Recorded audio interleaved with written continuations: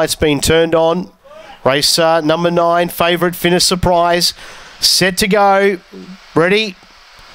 Racing, and missing the start was Midnight Tracker. It was an even line up front. Finish Blaze was away quickly, but there goes Finish Surprise. Launched to the lead. Midnight Tracker went to second. Jukebox Juke with it as the favourite ran out a bit. Then came Finish Blaze. 5 further back, Claretown Slim. The last one, Finish Ignite. Finish Surprise clicked it up again though. Darted away by 5 to Jukebox Juke, then Midnight Tracker. It's Finish Surprise in full flight, and Finish Surprise out by 2. Getting tired.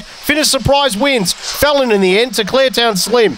Then Jukebox Juke, followed by Finish Blaze. The next one, Midnight Tracker, and Finish Ignite was one of the last ones home. Needed the post. Time 30:46. Interim numbers 715. And we wait on the number for 4th, which is 8. So interim numbers 7158. Time 30:46.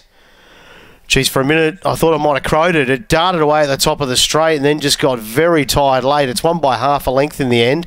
So half a length by 2.5. 7 Finish Surprise for Ryan Tugwell. It was a bit weird down the back. Almost waited for them to get on terms before clicking it up again, and then raced away and then got tired late. 1 Claretown Slim second for Don Foster, who took a late dive. Another couple of strides that would have been winning. 5 Jukebox Juke third for Tony Hinrichsen, and the 8 Midnight Tracker for Matty Schultz.